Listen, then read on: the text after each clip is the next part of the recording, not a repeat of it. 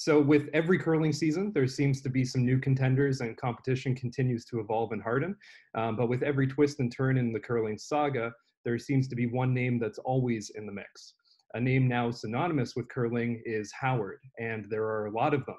Bill, Russ, Glenn, Carly, Scott, just to name a few, in three brilliant generations of curlers, all successful in their own right and leading the game in their own ways. Our guest today, Glenn Howard, happens to have 4 World Championship gold medals, a silver at the Olympic trials, 14 Grand Slam victories, 4 Brier victories, 17 Ontario Curling Championships and Brier appearances, and a staggering 218 some odd games played at the Brier, more than any other curler in history.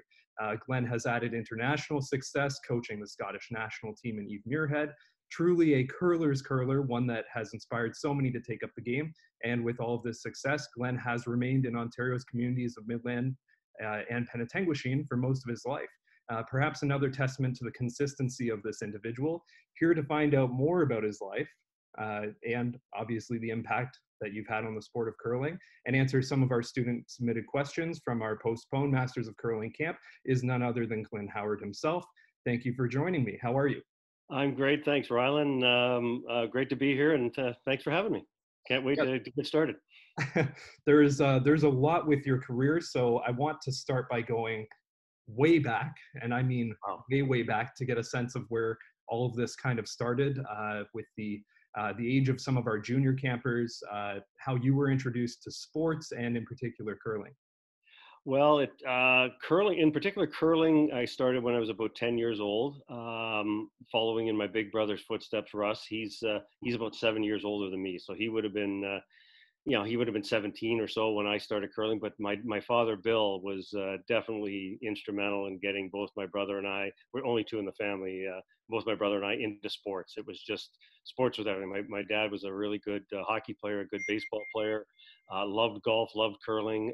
He introduced both my brother and I into pretty much all sports and let us sort of go our own direction, pick what we liked, and then he would support, as my mother did as well, would support us at any direction we went. Like, he was probably, his biggest passion was baseball, and both Russ and I didn't play baseball, but we both kind of gravitated toward golf, and then most more successfully into the curling world. And it was pretty easy for me to follow. When I see my big brother do it, that's kind of what you do as a little brother. You kind of follow what he does, and he was so successful in golf and curling that I just kind of followed along and did my thing. And our father was basically our coach. He taught us, how to throw a rock, how to get the proper delivery, how to do that, and that was strictly through my dad reading stuff and learning as to what the proper technique. He was a technician. It was all about doing it the proper way, and his words to Russ and I were, if you have a proper delivery in curling, it'll never let you down in a pressure situation. And he's telling us this at 10 years old, and I'm going, really? Okay, Dad. But that's the truth. That's really how I got started in the sport. So my understanding is your dad was an avid reader and basically would study all sorts of sports. And I guess maybe this book here might have some relevance to you. Wow, you're not going to believe it. Just before he said it, I was going to say it was Ken Watson on curling. It was my dad's Bible. He just felt that was, of course, Ken Watson was known to, he was the first one to slide. They used to just sort of let the rock go, and Ken would just slide out like that. Actually looks like my dad. My dad wore a fedora just like that when he curled, and that was the way you did it back in the day. And Dad felt that was the way to curl, and he taught both Russ and I the flat foot delivery and how to throw the rock. And Ken Watson was God to my dad. And I actually recall from an interview, and we had a student mention this. We're pretty sure it was you that said everyone should try different types of delivery, like the lift delivery, for example. What do you think that maybe teaches people? Well, I think sometimes you can get stuck on, this is, I think proper technique is there's certain things you definitely have to do. Like, you have to have a big, solid, balanced delivery.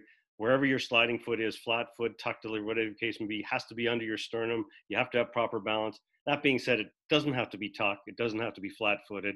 It can be different, but you want to get it solid and consistent. And sometimes people get hung up, well, this is the way you have to do it. And I always compare curling to golf. you can see every golf swing out there on tour. I don't think any two of them are alike. You can have 150 golfers. They're all a little bit different, but at impact, the club face is square, so they know how to get it to that spot. Curling's the same. You have to have a solid foundation. You have to be able to slide out solid. You got to be online, and you have to be able to release the rock at the right point and be online. And however you can do it the best. So I don't think there's not a right or wrong, but I do believe balance is number one. You have to have a solid balanced delivery, and you can come out sideways, but as long as you get it online at the end and consistently, that's the key. So outside of those books and other resources that your dad maybe provided you with, what were some of the best resources that you've personally come across in your development of the game that you now share when you're teaching, say your kids or other curlers today? It's interesting, Rylan. I think majority of my young career, I watched my brother. He obviously being older, he had curled longer than me, very successful as a junior, obviously very successful as an adult. And he was also a tremendous golfer. So he was one that, again, technique was everything, and he would try things. He was more of an innovator. He'd try this, try that, try it. If it doesn't work, whatever. And he did that in curling. So I kind of followed him. So I got a little bit spoiled that I could kind of pick his brain a little bit. On the same token, I watched, and I watched all the guys we curled against, all the best curlers that were in the game. I'd sit and say, okay, well, how come Ed Wernick is so good? How come Paul Savage is so good? And you sort of watch and see them, and you see their consistency and their technique and their finesse, and you just sort of see what they do, and you kind of, and I use this phrase a lot, you learn by osmosis. It just sort of develops, and you see what they do, because we didn't have coaches really back then. Like back in the day, there was just sort of, you get a 1 hour clinic, go show, learn to curl, and away you go, and you kind of fly by the seat of your pants. And I'm not kidding. It was sort of the way it happened. And then as you play against the best teams in the world, if you're fortunate enough to do that, you tend to, again, learn what they do, and you get better, and you try things, you experiment. I think today though, the expertise is there, and we have such great coaching that a lot of that knowledge is already in place, and they can instill that in the kids today. And the kids, I think the product is so much better than it was 30 years ago because of that knowledge. And again, we just sort of flew by the seat of our pants and made it work. And with that being said, you obviously mentioned your older brother, but I mean, other guys on tour, were there anybody at your club who was also your mentor? Maybe it was the ice maker, maybe it was just somebody like that. Was there somebody other than your family members that were kind of taking you under their wing? No, to be honest with you, Ryan, there really wasn't. It was just a matter of we played. It was really just my dad, and my dad, like I said, he was such a studious fella that he would learn different things. Like he was to the point where he was testing different sliding materials under the foot. He came up with, oh my God, where are you getting those pictures? That's incredible. Yeah, that's my dad on the right. Really cool. And he was one of the first ones to get thick Teflon. He had 1/4 inch Teflon. We used to sew it on the bottom of our shoes when I was in my early teens, and that was never heard of in the day. And he just tried different things. He was an innovator. And again, I think my brother and I learned mostly from him. And again, he didn't know any different. He just sort of went out and tried to find the knowledge, Ken Watson book, whatever the case may be, and go from there. And we didn't have we had a lot of good curlers in our club, but we didn't really have anybody that jumped out at you, so to speak. Sure. And what were the economics of the game like back then for you and your household? Like, what was it like with your parents? I assume were also curling at the same club as you guys. But I mean, your dad here is a manager, I believe. I hope I've got my facts right, at the Loblaws Midland. You're correct. And, Yeah. He was a manager of a couple of Loblaw stores, Midland and Collingwood, over his, I think, 36-year career. And then, ironically enough, when he retired from managing grocery stores, he actually went into ice making, and he just learned how to make ice and did ice making and general manager of the Penetang Curling Club and the Midland Curling Club. And and he was quite a bit older, my dad. So he, we were spoiled again a little bit. We had access to ice a little bit more than everybody else. And, Russ and I'd be out there throwing tons of rocks and doing our thing. And that was a bit of an advantage as well. Yeah, that's fantastic. I mean, and it sounds like just the level of support that they gave you to kind of make your own decisions with the game and the other sports that you played really led to a comfortable start in your career and your brother's career. Yeah, and you hear different, every family's a little bit different. You hear some parents are just push, push, push, and then other parents just lay back and don't do anything. And I don't think there's any right or wrong. It's just my parents were of the type, they just always felt the old adage was if our kids or our boys are into sports, they're not going to get into trouble. That was always the thinking. You're not going to be on the street. You're not going to do whatever. And that was old way of thinking. But we loved both. Russ and I loved sports of all kinds, and we attempted all kinds of different ones. And for some reason, we both sort of got more attracted to the hand-eye ones, the golf and the curling more than anything. And then again, Dad he and Mom and Dad both said, "Hey, that's great." They were both avid skiers. My mom and dad were avid skiers. Russ and I didn't ski, so we tried it, and it wasn't that much fun. We played a lot of hockey. But they didn't push, so which was kind of cool. I think that's really neat, and but they let it. Whatever we did, they support us, and I mean support us. They were taking us to hockey practice. They take us to curling games. We were to every Bonspiel. They didn't miss events, and there's thousands, hundreds of thousands of families out there doing the same thing, and it just makes it so much easier on the kids if the parents are with them, supporting and buying in. Sure. So I mean, then you kind of get into your junior career, your proper curling career, your first teams, and you started your curling career. You were also playing curling at the University of Waterloo, Waterloo Warriors. Yep. And do you remember that you were actually Athlete of the Week? Athlete of the week? I did not know I was athlete of the week. Okay, that's cool. That's I'm going to say a couple of years ago, Rylan. Somewhere around 81, 82, somewhere in that neighborhood. This may be your first accolade, is the Athlete of the Week at the University of Waterloo. And you were Athlete of the Week along with Carol Ranke. Yep. I'm just going to read this here. Glenn brings a wealth of curling experience to the varsity program. His last 3 years in junior curling, he skipped his rank to 2 second and 1/3 place men's playdowns for the past 2 years. And just last week finished third in Ontario. This is a tough accomplishment for any young curler. In 1980, Glenn won a trip to Scotland by winning the coveted which tournament? The Sun Life Sun Life Junior Bonspiel. Absolutely. And his list of accomplishments goes on and on, they say, in 1980. Wow. Yes. Wow. Thank So, you for that. yeah, I'll bring that up on screen for you too, because I find it just a nice kind of thing here. So there it is. Oh my goodness. There, 1980. Yeah, 1980. Wow. And I mean, you now obviously have coached the Scottish team. What was Scotland and that trip like? Was that how was that for you to win something like that? Well, first of all, I'll tell you the little history behind it. Yeah, they came up with this Bonspiel, and it was like a junior Bonspiel. It was a $50 entry fee, so per team, so $12.50 per guy. You go down. I believe we played at the Thornhill. It was, I believe, in the Thornhill Curling Club at the time. Single knockout. So you would go into different events, but if you went through undefeated, you would get this trip, all expenses paid trip to Scotland for like a week, and we were billeted all over Scotland. We played something like 8 or 9 games over 8 or 9 days. We traveled every day, got billeted to different families. But ironic, a little tidbit to that story. The very first game we go down to play, the 4 of us are driving down. We got in a car accident, major snowstorm, car accident in Barrie. Wrote off the car. Nobody was hurt. We had a little bumps and bruises. We rambled over to a Holiday Inn, made a phone call, said to the committee that we're not going to be able to make it down to the Bonspiel tonight. I don't know what the convener at the time said. Well, you're going to have to give up your first game. I said, oh, that's too bad. And you say you can't win the Bonspiel then. We found a bus system that was running. The Highway 400 was closed. We got a bus down to Thornhill. They decided to delay our game. As the banquet was going on, we went out and played our game, and I can't remember the kids' team we were playing, but they were gracious enough to go with it. Won that game.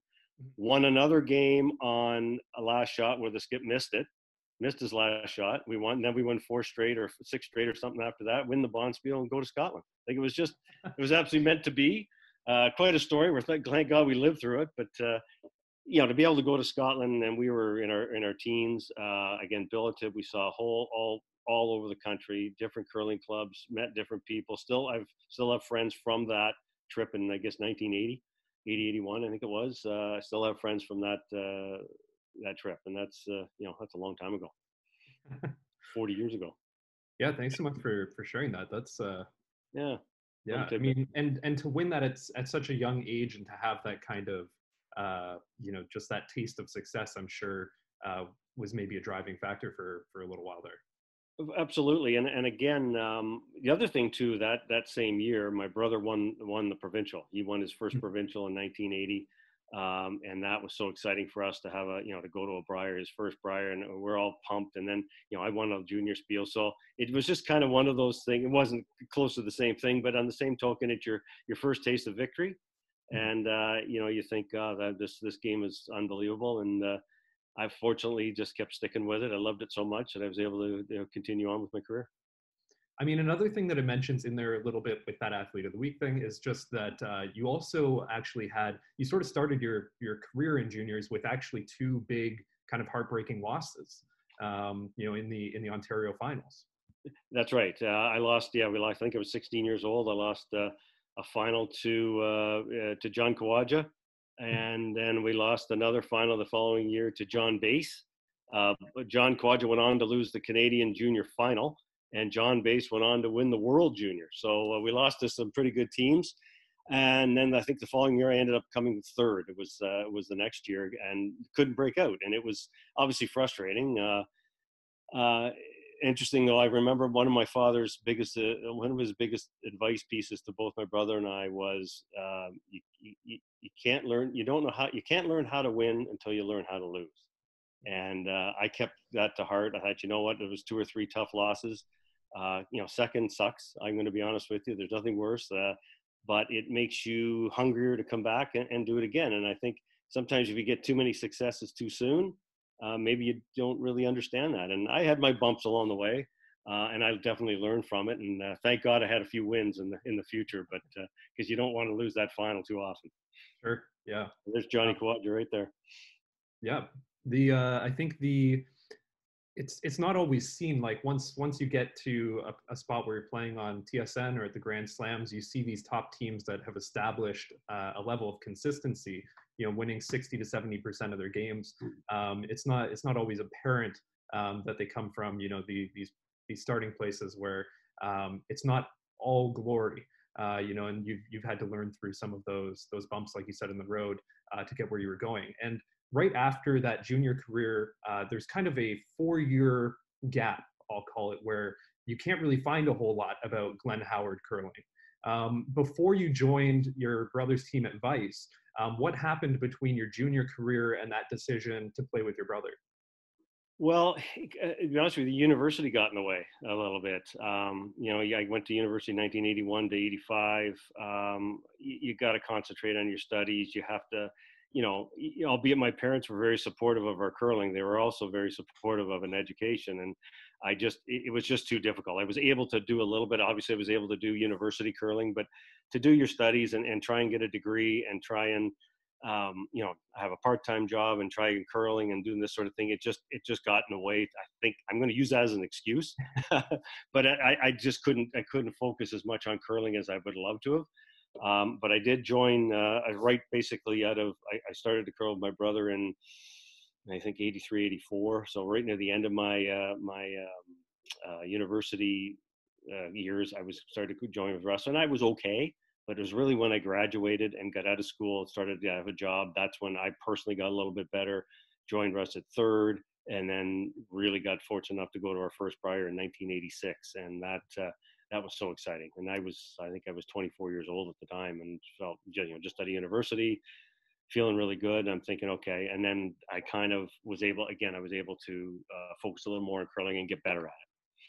How would you say the atmosphere between that first Brier and your most recent Brier experience, bereft of maybe the wild card experience from last season? How would you say those two events compare for you? Well, it's interesting because a lot of people say, what was your favorite Brier? And I was fortunate to play in quite a few of them, and they all were. And I cherish every one of them as if they were my first or last, or whatever the case may be. Obviously, I like the ones you won better than the ones you didn't. But yeah, I think the very first one is wet behind the ears, 24-year-old.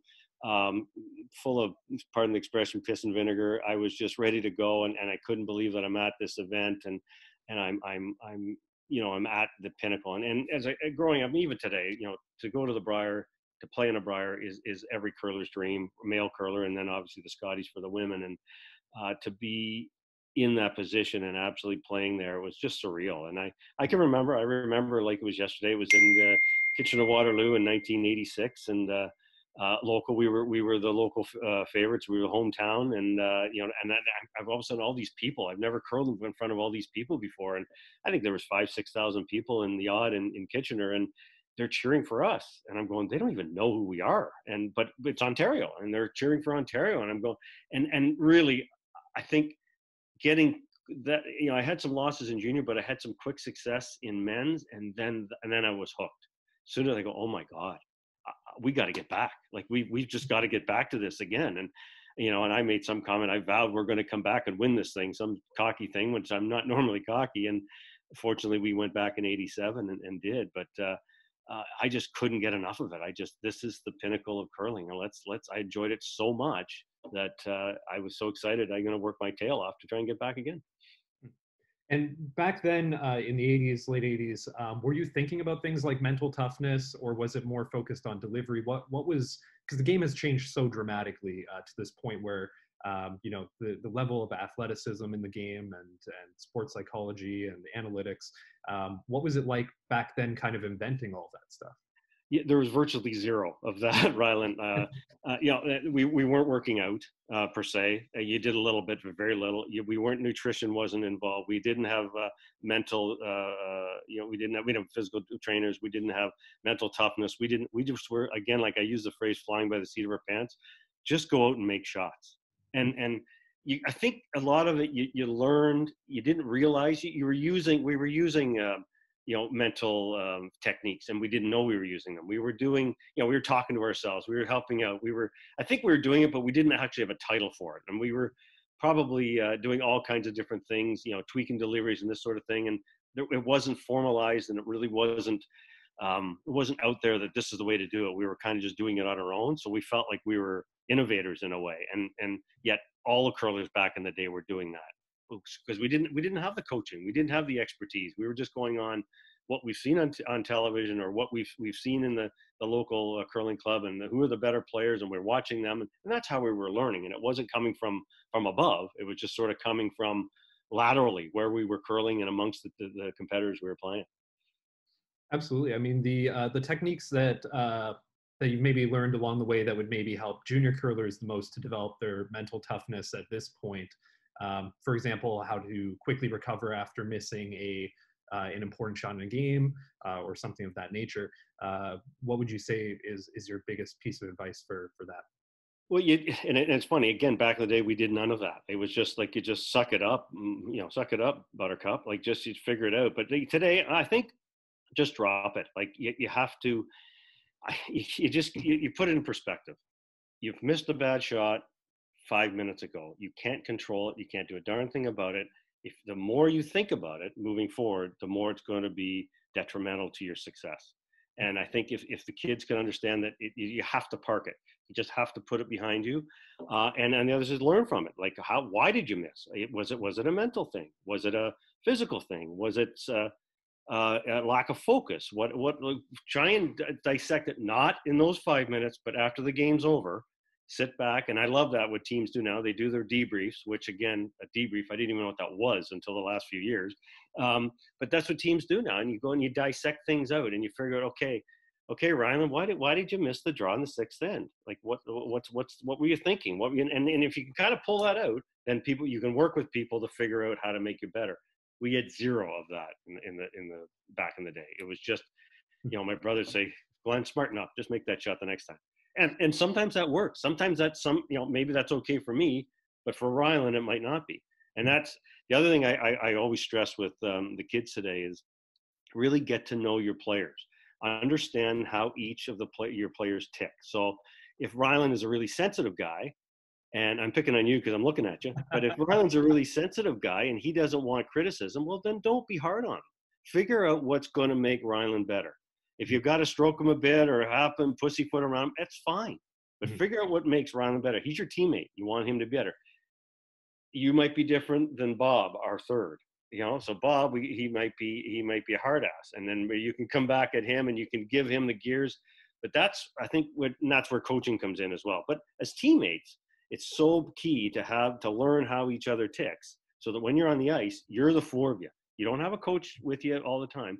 You have to help each other out because you want to make your players better. The more you can make them better, the more success you're going to have.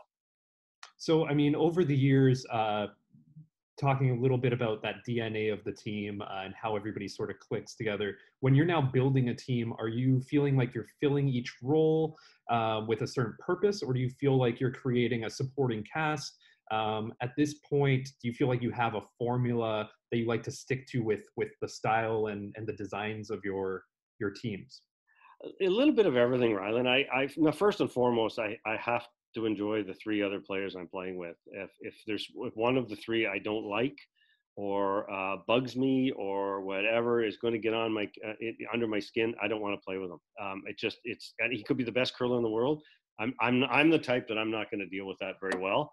I'd rather have three guys that I'm going to have a ton of fun with, and we're going to be out there and playing. Now, obviously, they have to have some talent. And then you sort of look today now, you sort of look at different positions and what their skill set is and what they bring to the table. So you definitely have to look at that. But again, number one, and I say this to the kids today, you may have the four, and you hear it a lot, it may be the four best players are these four guys, but they're not going to get along. And they may be successful, but it won't last. Mm-hmm. And I think it'll be like a one-shot deal, 1 year deal, and then they'll blow up. And you really have to find four players that get along and really take ownership for their position. And I say that, I'm serious about that, because I sometimes have seen a front end player who really wants to play back end, but they're stuck playing front end and their head's not in it, and they just can't perform because of it. You really need four guys, four people, four players to take ownership of their position, and therefore you'll be a lot more successful.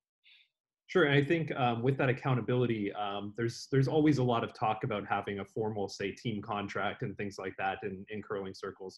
I think popularized sort of by Pat Ryan and in that era. But do you ever use a team contract, or how are you keeping your teammates accountable as the leader, as the skip of the team? We've never had a team contract in all the teams I've been on. Basically it's sort of a handshake. And you call them up at the beginning of the year and say, boys, are we ready to play again?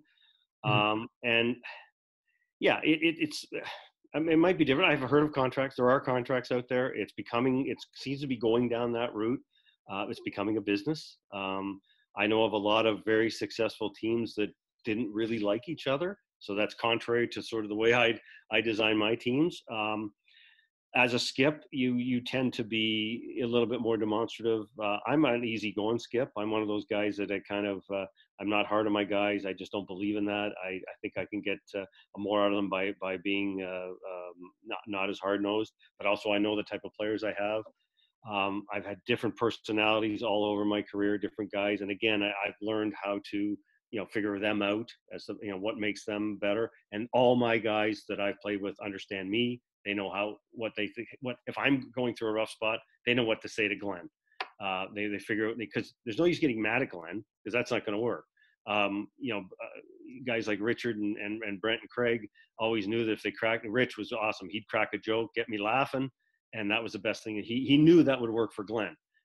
So that's just an example. And those little things are unbelievable. That can turn a player on the spot from having a rough game to one of the better games.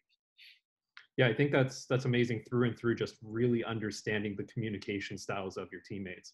And I mean, you can practice all summer and you can practice, your training and everything like that to make yourself, 2 or 3% better. But if you can do something where you're communicating to your team and everybody's working as a team and it's making everyone 10% better, it turns, like you said, in an instant. And I think, I don't know how much attention people necessarily pay to that. I think it's a hard thing for teams to grasp and develop without a lot of time spent together and that history there with the teammates.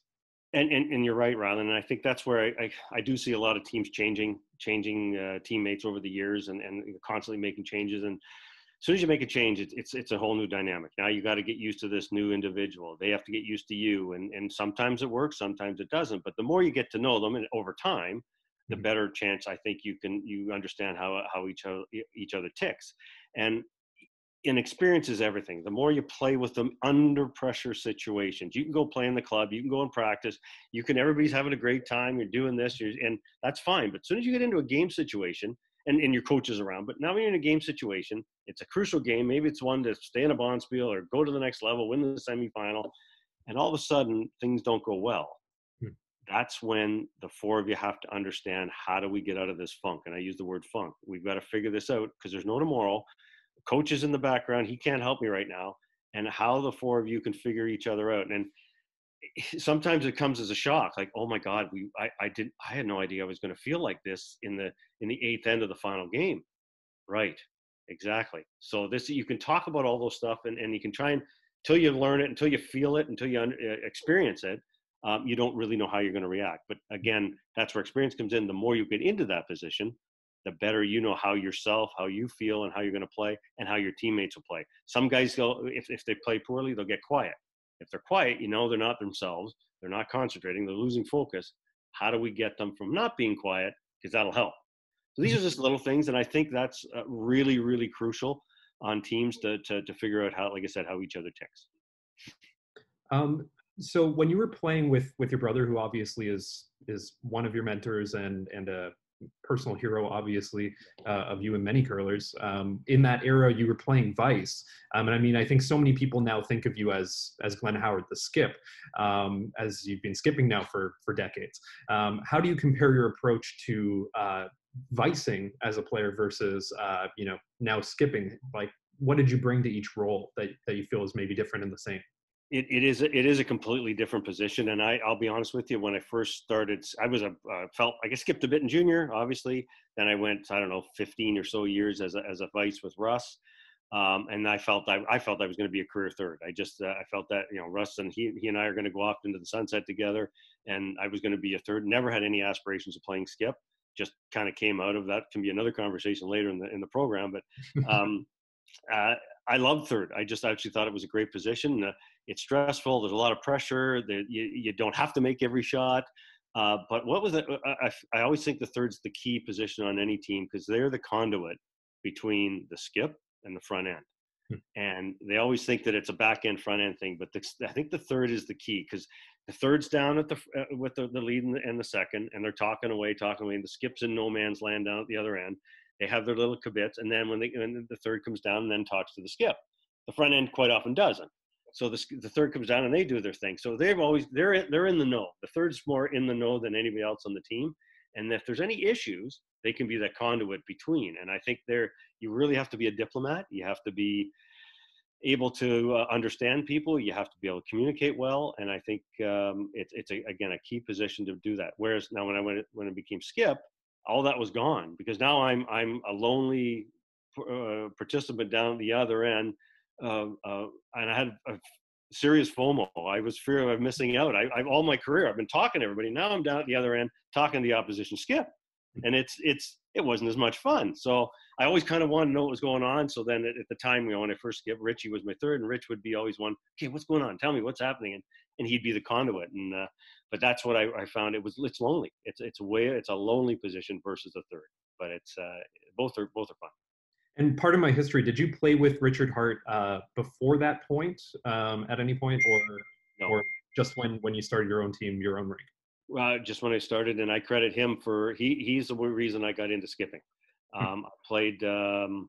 So Russ moved away in about 96, 97. I dabbled a couple of years, skipped a little bit. I played with Eddie Wernick, one of my all-time favorites. We played a year together. We dabbled a bit, and then Rich was successful third for Mike Harris, and he thought it was time to move on. And he saw something in me, I guess, playing against him over the years. And he called me up the one day and he says, "Glenn, are you interested in skipping?" I go, "Well, maybe." What I said, if I had the right third. And I said, "Are you interested?" He goes, "Absolutely." And we just sort of talked a bit more. And I said, "Rich, you know what? I'd love to give it a go. Be patient with me." And he was. We picked up Colin and Jason Mitchell, and we were quite successful the first few years. And I was probably holding everybody back. I wasn't quite adapting to the skip position as well as I'd hoped, but I was learning a ton. And I realized What were those setbacks that you had when you made that change? Was it just a confidence thing, or? I think partly we kept qualifying in spiels and losing. We qualify and then lose, qualify and lose. So we weren't getting that next step to get. We weren't winning enough, and I think I was missing a few shots. I can't remember quite well, but I was missing some key shots that you have to make as a skip.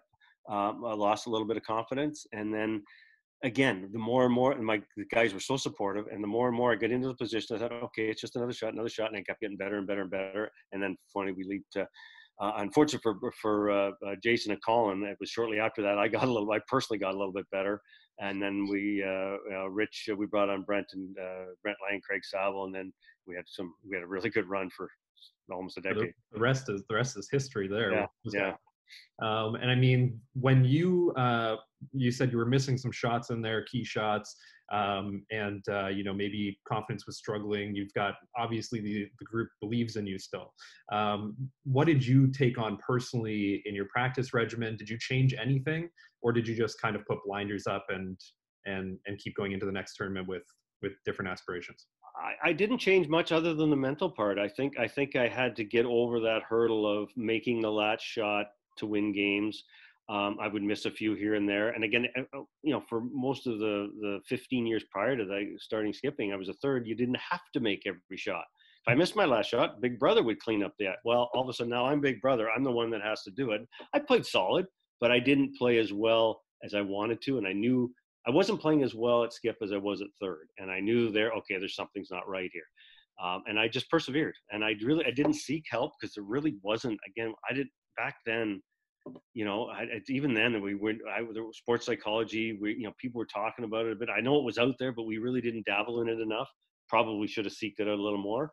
But then he just helped my teammates. Rich was really good. He was a good help. He's really strong personality, and he helped me out a lot as a skip, and I give him a lot of credit for that.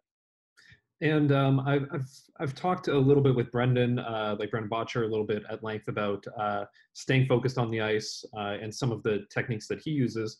One of the things that we talked about at length once was the idea of everyone focusing on their pre-shot routine, but also for skips, especially having a bit of a post-shot routine, similarly to how you would review things in your head after a game, but shot by shot.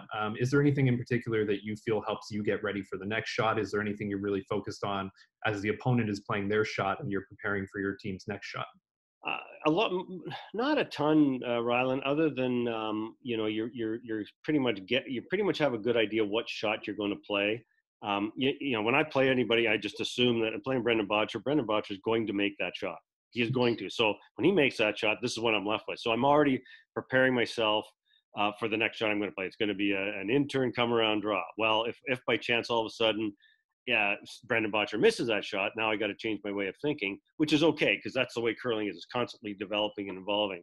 But I'm thinking ahead of what I think I'm going to probably be playing and preparing myself, and I'm trying to get as much information that I can to make that shot. In other words, I'll maybe time a rock, or I'll watch the rock coming down. I'll see if where the break point is. I'll see if it's slowing down. I'll watch the releases, whether it was set or it was hooked or this sort of thing. I get as much information as I can, so then I can compute that and put that into the memory banks, and then I'll be ready for my shot. Perfect. I think there's a few kind of questions that might come across as a little bit disjointed here. I'm just trying to get to some other student questions while I've got you here. I think one of the questions is, you and your brother essentially created the free guard zone rule from 3 to 4 and now 5. What are some other rules you'd be interested in seeing applied to the game of curling in the near future? Well, actually, I had a couple the other day, and I've almost already forgotten them. I think you're going to see we're probably going to go to 8 ends. I think that's probably going to be the way it is. I do like the thinking time. Obviously, is something that is revolutionized the game. But then by far the number one is, and I give Russ is the one that came up with the free guard zone, the Moncton rule back in the day. You can't hit. He started kind of the process, and we used to do it in practice just because we got bored of hitting. That I think is the best rule that's ever happened to our game, and it's revolutionized it, and the game is so much more fun to play. The games are a little too long. I think if we go to 8 ends, and then I think if we have this I love the thinking time. It just doesn't penalize a team and the type of strategy what they do. Something I could see happening in the future, I haven't decided whether I like it or not, is if you the tick shot. Obviously, the tick shot is such a talented shot, and everybody's getting so good at it. And unfortunately, when people get too good at it, you look for change because you want the game to be interesting. Because the only reason curling games are interesting is because of the misses, and that's what makes it fun. I'm wondering if there might be a time I can see happening where if the first two rocks aren't touching the center line, Mhm. if they're touching the center line, they will not be able to be a tick shot. If you've missed the center line, then you can play the tick shot. Mhm. There's talk of that. That would be interesting. That puts even more talent onto the front ends to make that absolutely perfect. Because I think what's happening now, the tied up with coming home. I know in the men's game right now is probably 90%. The team with hammer wins. They make the two tick shots, and guys aren't missing peels. So now if they throw that rock up and it's an inch off the center line, you can't play the tick shot. Yeah. So that's interesting. I could probably see that coming. Other than that, I haven't thought of too many more. The game's in a good place. I love the five rock rule. I loved all the versions of it. When we went to Moncton, to the three rock, to the four rock, to the five rock, I think we progressed beautifully.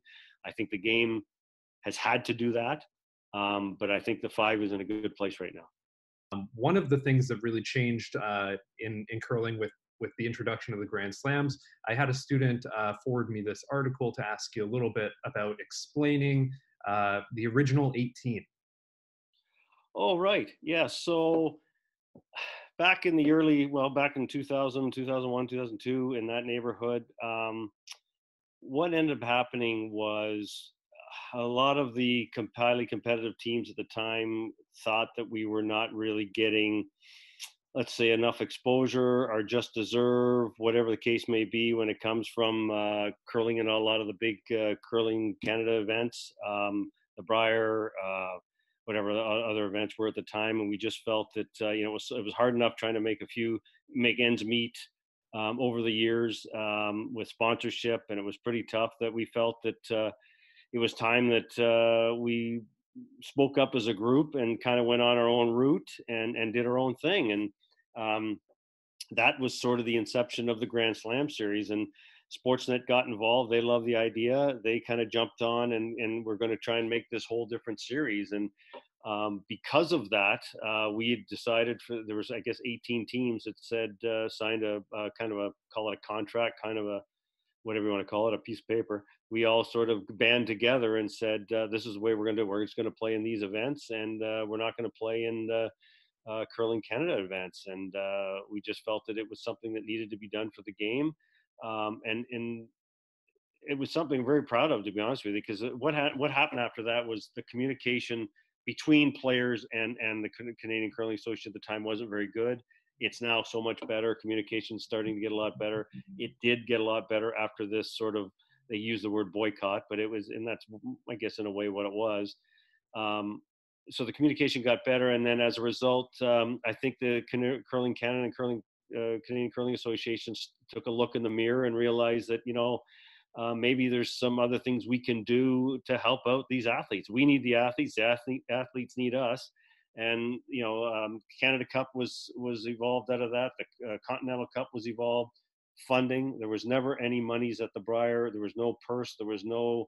Your expenses were covered. That was it. Now there's monies at the Brier. There's funding. There's A card, B card. There's all kinds of stuff that have developed right after this 18 team sort of boycott. And I think it's made the game better. It's allowed athletes to get a little bit more money so they can train. Some of these athletes that are funded can do this without having a full-time job. And this has basically all come out of the 18 teams that did this sort of, call it an event or call it a boycott, whatever you want to call it, 20 years ago. And the game is definitely better because of it. And I think the boys, they're pretty proud of it. With the Grand Slam series, obviously Kevin Martin was very involved with the Grand Slam and still is. It's one of his projects. I think he was known to, or at least I've heard a few stories through the grapevine to have a few different clever ways to get a little bit of an advantage on the opponent. And I have one kind of gutsy question from from one of our students that wants me to ask what you thought of Kevin Martin using the corn broom to sweep in the early 90s, they believe, to potentially affect the ice. And they thought you would know exactly what I'm talking about. I remember it well. Yes, it was it was legal at the time. It was legal. It was questionably ethical. Is really what it was sort of looked at. Was it something? Was it gamesmanship? Was it Kevin's a fierce competitor. He's arguably the best curler that ever lived. Incredible successes. He felt that it was something he could do to maybe either disrupt the other team or to get in a bit of an advantage. And it was an illegal it was a legal move. He kind of swept kind of backwards with this corn broom, and the chaff went into the running surface of the rock, and it was looked upon with sideways by a lot of people, and thought that maybe ethically that's not the right move. I'll be honest with you, it's not something I might have done, but I'm not saying he's right or wrong. But he's a fierce competitor, and he was trying to win. And sometimes it's you do what you got to do to win. Did I mean we now have directional sweeping? We have a lot of this stuff that with the analysis of the game has kind of come with it. Were there any things that you and your brother felt you were doing ahead of the curve to have little advantages like something like that in a game?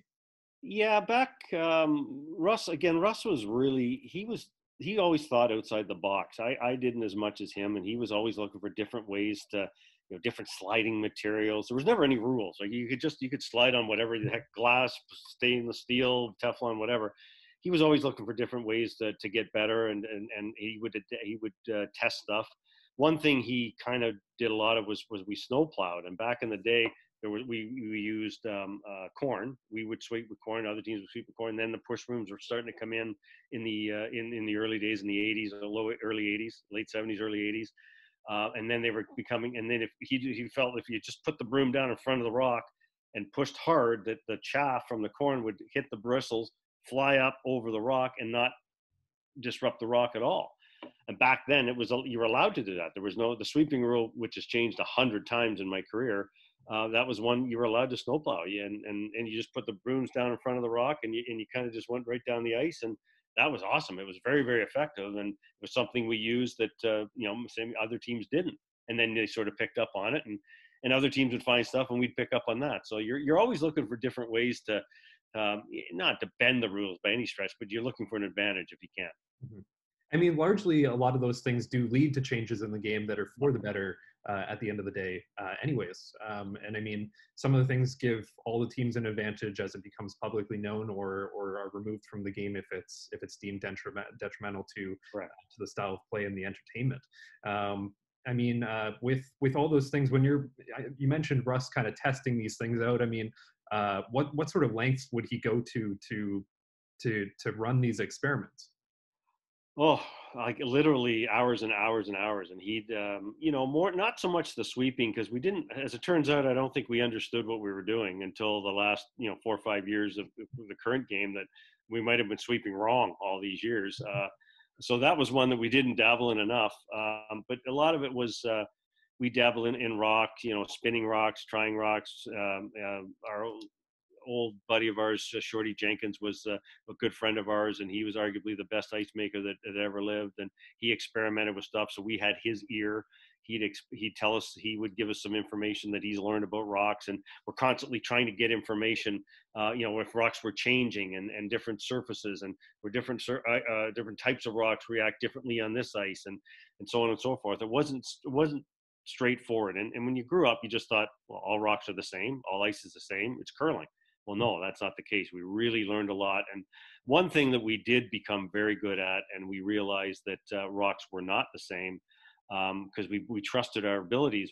I'd say, Russ, that one's 3 feet slower. He goes, what? It's 3 feet slower. I swear it. And we would believe in ourselves, and we were really good at matching rocks. And that was a huge advantage. I think it's still a great advantage today. If you were a good team that can match rocks and figure out the nuances on one curls a little bit more, one's a little bit slower, one's a little bit faster, whatever the case might be. If you can figure those out quicker than the other team, you have got a major advantage. And all rocks are not the same. And like I said, Russ and I and the teams we played on were very good at that. And that was I felt a huge advantage moving forward against some of the teams that we played against. I mean, I know with the rocks in particular, on tour, there's a number of teams that are sharing rock information, Bonspiel to Bonspiel, with the changes and freshly sanded rocks and things like that. I mean, for a lot of people, there's still kind of this mystery around junior curling for coaches. What is the best way to kind of scout rocks when you're at an event like that? Like you see a lot of people using binoculars, things like that. What, in your opinion, what's been the best thing for just building a catalog of rocks for you guys? Well, it really, you know, obviously if you've played them yourself, that's the best. You now, you four players understand, you know what the rocks are doing. You mark them down. I still write them down manually in a book, a little handbook. You know, number 5, I threw 5 and 6. 5 curls a little bit more than 6. 2 is a little bit slower than 1. 4 is a huge pig, and it's 8 feet slow. We write this down, and now with sandpapering and the way and texturing rocks, things they'll change a little bit from an event to an event. But quite often the idiosyncrasies still show up, which is quite amazing to me. But again, we didn't have nobody had a binocular back in 30 years ago, and nobody was checking it out. But they knew that if, you know, the gamesmanship would happen if Ryland had choice of rocks and Russ and Glenn just played an amazing game the game before with yellow, Ryland's going to pick yellow because he knows that's going to tick off. And we did a lot of that stuff. Today they got binoculars. It's okay to, and that's something. It's a tool. Yeah, and we've done it before. You know, I'll look and I'll find teams that are really good at matching rocks, and I'll kind of follow them. Some teams aren't as good at it. It's okay to get the order, but the problem is, why are they throwing it? Because for years I would always have a bit of a cutter. So Glenn's throwing 6 and 7.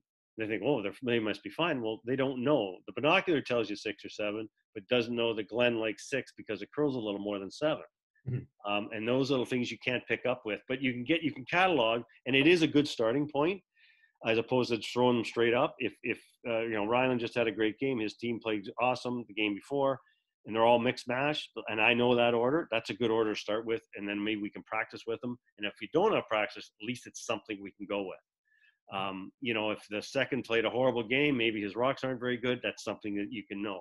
But the binocular doesn't tell you that. It just gives you the numbers. You don't really understand what the rocks and the characteristics of them are. And I mean, obviously, there's a number of skips and players working with Joanne Rizzo. She's someone who also testaments to liking having a cutter and a straight rock. Can you just elaborate on that for the students, how that's an advantage? Well, if you've got you know, then the ice conditions, again, when we used to run around back in the day, ice conditions were a little bit straighter than they are today.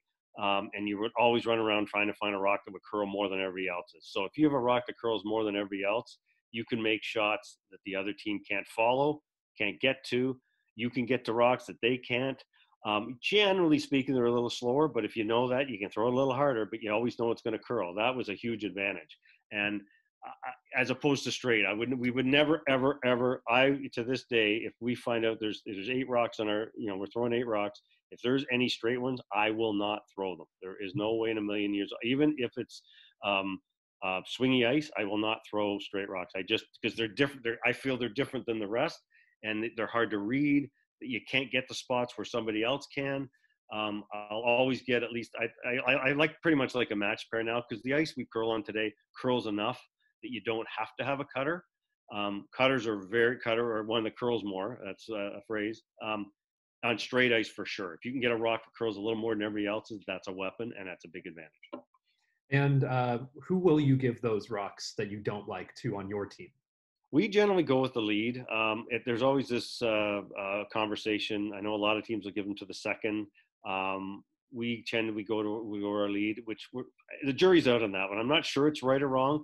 A lot of it depends on the individual. If you've got a lead that has no problem with that and can adapt and adjust to a bad set of rocks, we call them a different set of rocks, then perfect. Ironically enough, today I played golf with Brent Lang. Brent Lang is now a lead, and I said, "What's your biggest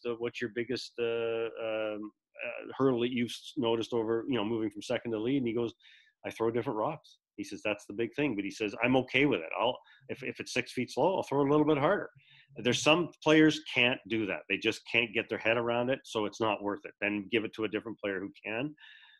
But what we'll do also, if it's quite a bad set of rocks in that they're really mismatched and the lead's throwing them, if you get a bit of a lead, get ahead in the game like 4 or 5 points, we'll maybe give them to the second, because you're going to tend to throw peels and hits, and you don't need the finesse part of it as much when you're up.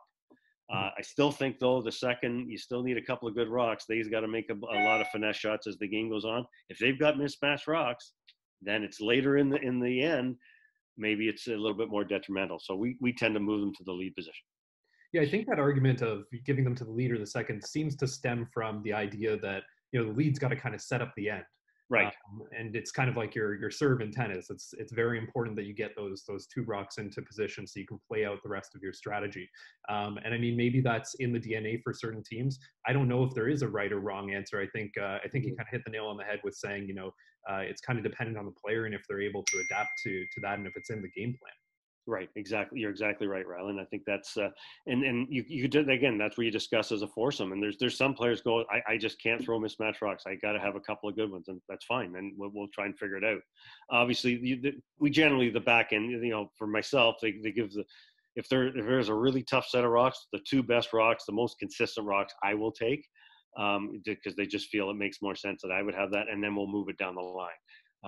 Scotty, my son, he'll have the next sort of the best set, and then quite often we'll change it around. Like Dave and Tim, they'll mix them around a little bit, and Tim was saying, I'm whatever. I'd like a straight one. I don't mind a straight one today, so we'll move it around. So we don't always give it to our lead, but generally speaking, we move it to the lead position. So when you guys are now practicing at this level, being in the game for so long, what is a happy performance in practice? Like where do you go? Okay, that's the last one I'm throwing today. That was enough. I feel now prepared. And I'll be completely honest. It depends on my body feels. At 57 years old, I've thrown a million rocks in my day. Still in decent shape. My body's okay, but my knee, I have a bit of a sore knee, and hip, a little bit of that. If it gets tired and sore, I know that I got to give it up. I got to step back a little bit. I am one, if it's feeling really good, I tend to push it a little more and throw more rocks. Because I always still think that, practice is perfect. Practice makes perfect. But you also have to practice. You have to make sure you're doing the right thing. You got to make sure that you have a purpose. I think that's a key word that I like to tell the kids today. Have a purpose in your practice. And I equate this to golf. If you hit a bucket of balls, you just keep hitting balls for the sake of hitting balls. They're saying, "Oh, I'm practicing," but you're not trying to hit a shot. You're not aiming at anything. You're not trying to do something with the ball. Curling's identical. I'm just throwing rocks. Well, I threw 100 rocks today. Well, what'd you do? I just threw 100 rocks. Well, no, that's not practice. That's just wasting your time. That, to me, I'd much rather see you throw 25 rocks, making a little hit and roll with a certain speed, a peel, whatever the case may be, as opposed to throwing 100 that don't have any purpose. So I'll always have a purpose when I go to practice. Well, I'll work on a draw, work on my soft weight hit, I'll work on timing, I'll work on whatever. And if I get to the point where, again, my body starts getting tired, that's when I'll pack it in. Or if I'm not happy the way I'm throwing, I'll push it a little further. And what portion of that practice would you say is technical versus variable practice? Variable being just random shots and drills, and then technical being drill specific for maybe recalibrating after a spiel or something of that nature. Not a lot of technical, because I think unless I'm not sliding as well as let's say if I got a bit of a drift going, or if my backswing, and of course I swing the rock and I can get a little wonky with that. If that's all okay, and I'm sliding fine, I don't even consider technical at all. I figure I'm in good position. Now I go and make shots, and I'll work on. Let's say my intern's been curling more than normal. Then there's a reason I intern. I'll get Scott to hold the broom. I say I'll let that go, and I'll always get feedback. And unfortunately, the majority of my career, when Russ left, I threw a lot of rocks by myself, which I don't recommend. That's to me, but that's the only way I could do it. I fit time in between work. Tried to go to the club, have an hour, and I'm by myself. But that's all I had, so I had to deal with it. Now it's a little better. My son, Scotty curls with me. He lives right close by. We'll practice together. A lot of feedback. How did I throw that? Well, Dad, you threw that a little tight. How did I throw that? You're still tight. Really? Okay, I throw that. That's better. Oh, okay. And it's one of those where even after a bazillion years of curling, you still don't always throw it as well as you think you are, and you let it go, and I go, "Yeah, that's good." And Dad, he'll go, "Dad, you're still tight, really?" And then I love it, because that's the feedback.